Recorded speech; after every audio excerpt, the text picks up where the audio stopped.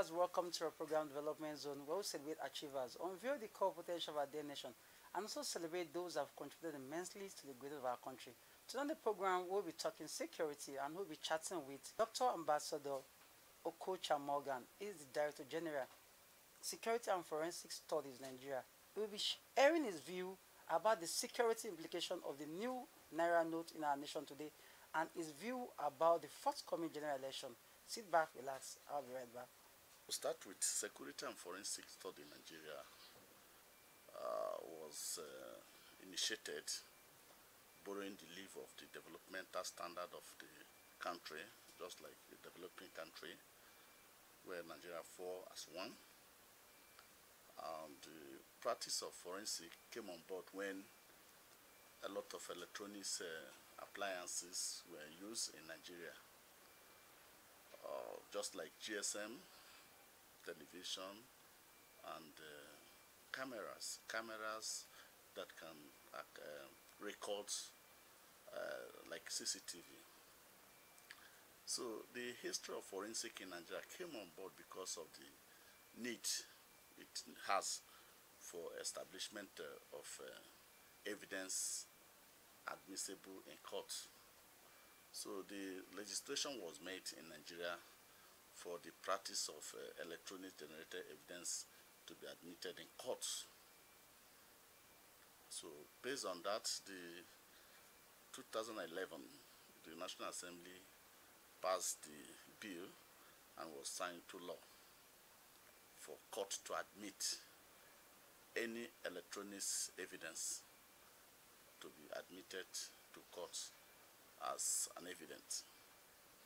So when this law was made, some of us came up on board to fine-tune the practice of forensic in Nigeria. Today, more than 7,000 individuals are experts in various fields of forensic in Nigeria. About 10 individuals were trained outside the country. We are forensic experts, and we have helped in so many ways to curtailing the crime rate in Nigeria. So when the Naira regeneration design came on board, the practice of forensic were called on board to seek expert opinion.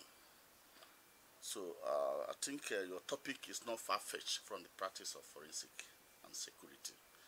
During the Electoral Act amendment, the forensic practice were consulted in National Assembly public hearing, and we also educated National Assembly on how it's going to go for the amendment, how forensic practice will come in. Although we gave 3 instances and 3 basic activities of forensic to reduce the cost effect and the security risk of security personnel and the life of the INEC staff in the field. But one were picked for transmission of results through electronic media process. So the INEC and the populace have been educated to abide by the use of BVAS. This is a machine for capturing. This is a means of electronic media.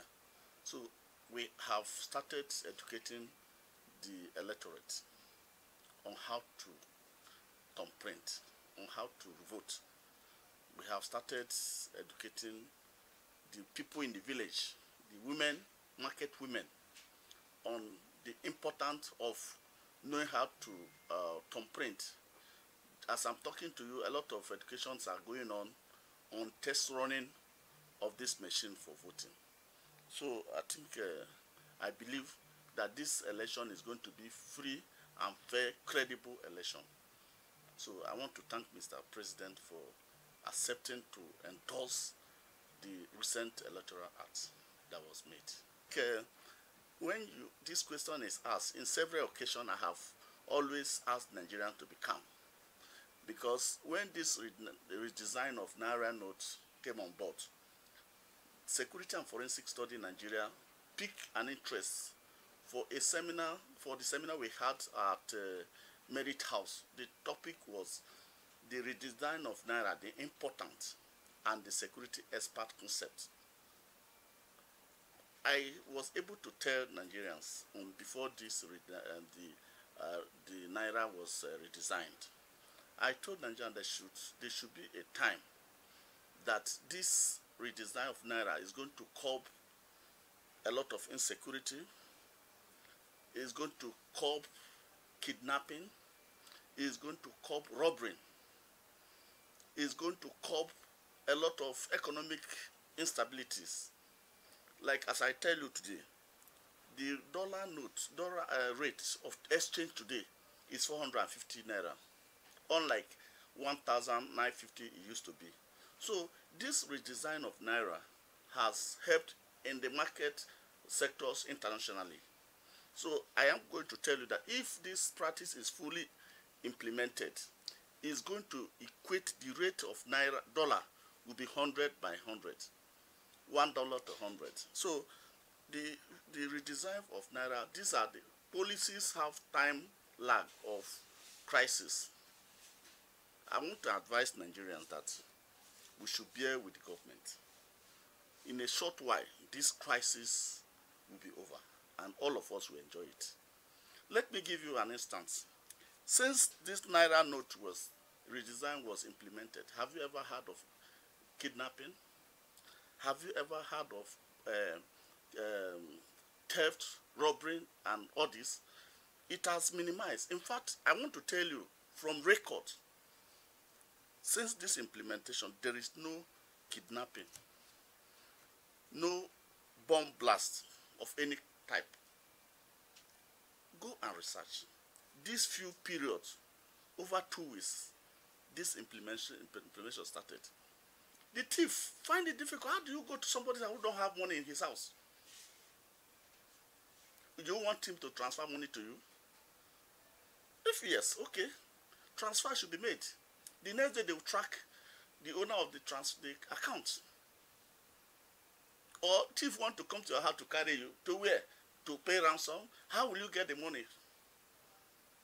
So this policy is saving Nigeria from dilapidation of insecurity.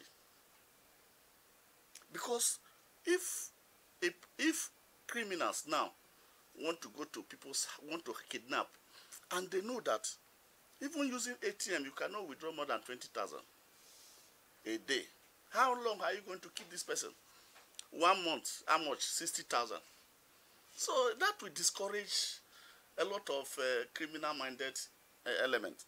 Before now, they knew that Nigerians keep millions at home. This morning, I want to tell you that I went to bank to queue, and I was given 20,000 Naira with 3 accounts. Company account, 20,000 Naira. And I was happy. I was proud to tell people that were complaining that, please, let us not condemn the government. This is a time of crisis. It will be over.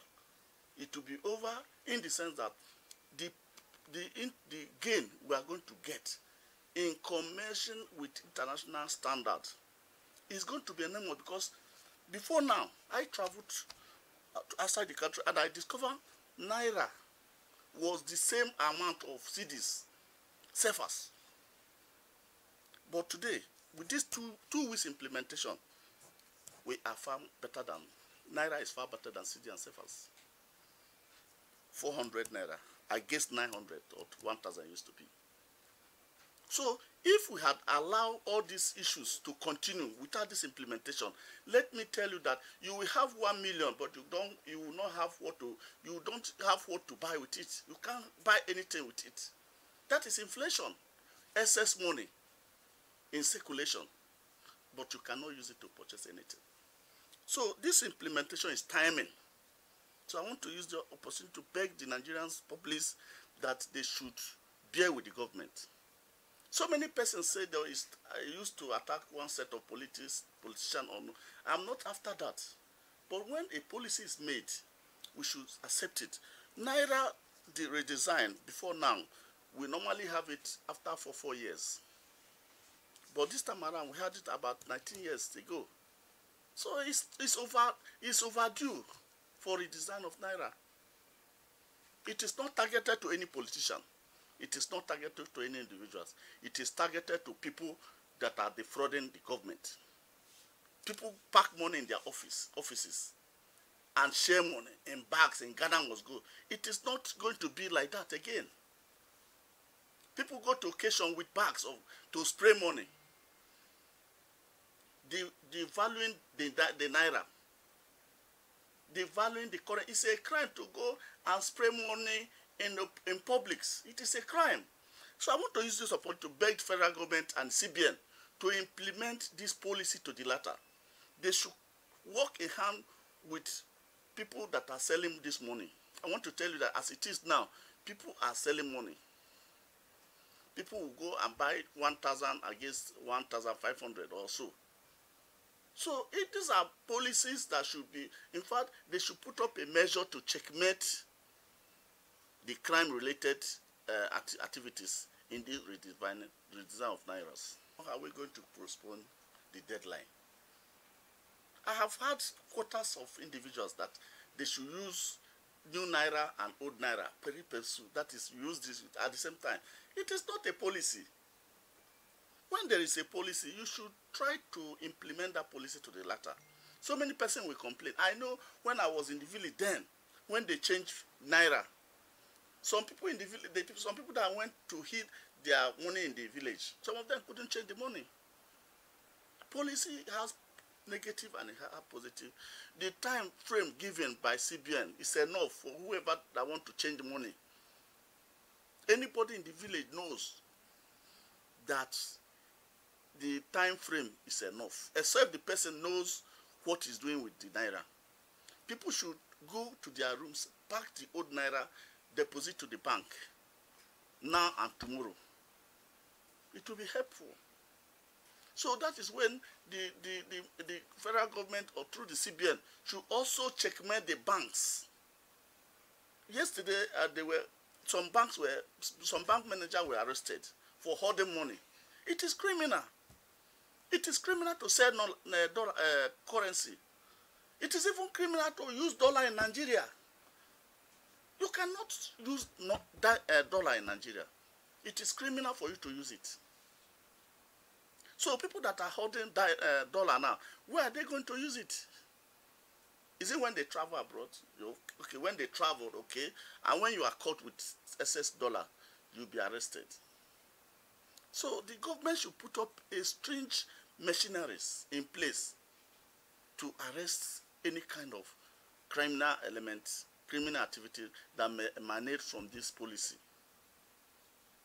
By arresting the bank manager who refused to release money or who decide to sell money.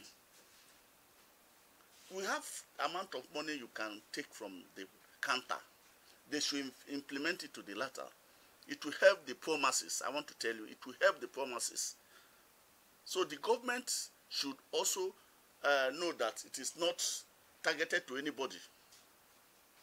This politics is timing because, in fact, it's overdue. Politics is not about spending money. Politics is telling your people, I can do this, or people knowing that what your credibility and they vote for you. So the issue of selling vote or you selling your conscience, it's not now. The activities in place now is credibility, justice, equity, and fairness. And that is why I am also for that purpose. Vote buying is a crime. Vote buying is a crime. Vote selling is a crime. This policy is to reduce this kind of criminal activities. It is targeted to reduction of criminal activities generally in Nigeria. It is not only for politicians. So people should vote wisely, should not sell their conscience. People should note the best man for the job. Led for me and for Asiwaju. Having looked at what he have done, having look at his credibility. I don't need penny from him. I don't need dime from him. Rather, I'm spending for him. As the chairman, Tinubu Shetima Grassroots Mandate. That is my political perspective. Asiwaju is the answer. The first person who implemented single Naira treasury account. All these things are measures to curb insecurity. All these are, in fact, Asiwaju is the first person who implemented the dollar redesigning. His action was after single treasury account. For him to come to presidency is to redesign the Naira. All these are activities that will help to reduce crime activities in Nigeria. So Asiwaju have the mind. That is why if he's voted for, he's going to take this policy to the latter. Unlike people that are coming with different view. So I believe that if people vote Asiwaju in, he's going to fine-tune, he's going to activate the redesign of this Naira to the latter. It wouldn't be an abundant project, but it will not affect. The answer is outright. It will not affect him. All machinery have been put in place. People that have decided to vote for him.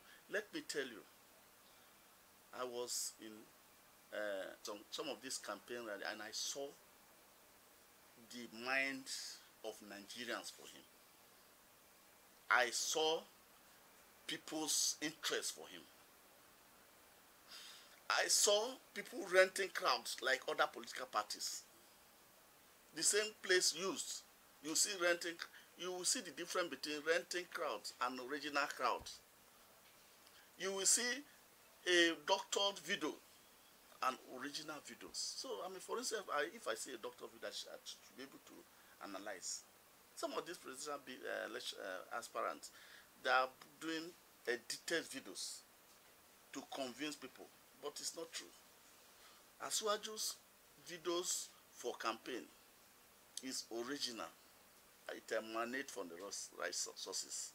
So, and I have taken time to carry out a survey for Asiwaju's chances, and I discovered that his chances is 90%. Others are 15. Others are 5. Lies. They are fabricated lies. Let me tell you that you cannot compare Asiwaju with P2B. There are two ways. Asiwaju was a governor of Lagos State for 8 years. P2B was a governor for 8 years too. Look at the developmental difference. P2B was impeached in Anambra State, but later restated. Why did these people impeach him? Because of delay of policies. Because of lack of implementation of policies. People want to implement policies and you are not approving it. How would the government, how would the state move? If you say you are saving money for the later years, of course. But I saw a video where somebody was saving money, even for his children to go to better school. He said no. He's saving it for. He later died. The first son laughed and said, I think you are dead. He squandered that money. He didn't make use of the implementation. It was a wrong service. People are dying. People are suffering. And you say you are saving money. How are you saving money? Release money. You have a budget. And at the end of the day, you said you are keeping the money. You are returning the money. And you have a budget of 10 billion naira. Let me give an example. And that budget of 10 billion, you release 3 million, 10 billion. At the end of the day, 7 billion is returned to government coffer. Is that management? That is poor management. So, budget is released, 10 billion. You should be able to give developmental activity, budget release, and implementation and monitoring. Making sure that you are working within the clock of that approved budget. But in terms of P2B, it's not. It's not a policy maker. It is not an achiever. Before P2B, When P2B handed over Anambra State, Onitsha, that is where I finished my secondary school, was in a mess. Opiweka was a mess, but he never implemented any of these development structural activities in Onitsha. He never. But Asiwaju, as you look at Asiwaju, he had the economic nerves. He developed it. He was, during Obasanjo, almost 2 years of his leadership in Lagos. He paid the salary, he sponsored projects in Lagos State without money from government. He raised revenues, he raised resources from the state. In fact, Asiwaju is someone who said state can pay themselves salary. But look at so many states today. They are all depending on government. No. There are things okay, Asiwaju is one of them that said, okay, this state, this local government is too big. He divided to development structures so that the development will reach to the grassroots. But now, if Asiwaju come on board, let me tell you that he's going to give autonomy to local government. One, the federal government will release money to the governors. The governor will hold that money and will not release it to the local government. The governor are the one that will say, in fact, they pay local government salary, which is not, that's not how it's supposed to be. The money should be released down to the local government if you want development to work. Asiwaju, one of his agenda is to make sure local governments are independent. That is the only way that development can reach the masses. And two, his structural security architectures is one of his agenda. He's going to implement all this agenda in fullness. I may not go detail on this, but for the benefit of people who are listening, vote for Asiwaju. He is our mandate. He is the Messiah. Very much. I am Dr. Ambassador Okocha Mungan. I am the Director General Security and Forensic Study in Nigeria. I had my training local and international. I have 2-1 in psychology and master's degree law and diplomacy. And I have championed forensic activities in Nigeria. And I have also established forensic activities in Ghana.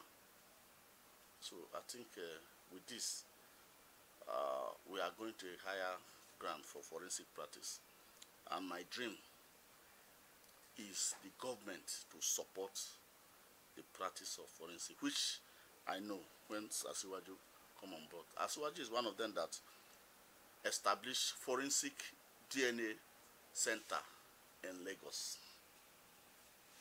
Unlike any other governor, Asiwaju is the one who championed the DNA test forensic, they call it medical forensic center in Lagos. So when he come on board, he's going to establish so many forensic activities centers in Nigeria. So because of that, I want people to vote for Asiwaju. My wife is such a person that even if I call her now that I'm not coming back, she knows that it is my schedules. If the service call takes me to Lagos today, I just need to just put a call or send a text. She knows my schedules, so she's not nagging over my schedule. He knows that my busy schedules, and he knows that I'm a goal-oriented person, and I'm an achiever, and I strive to achieve. So I don't compromise my forensic practice with my family. I take care of my family also. To advise Nigerians that they should be calm. There's no cause for alarm. Yesterday I went to buy something from one man from the north. He told me that, sir, if you come to this place 2 weeks time, you will not see me. I said, why? He said, just in giving me that information because of the election. I said, no.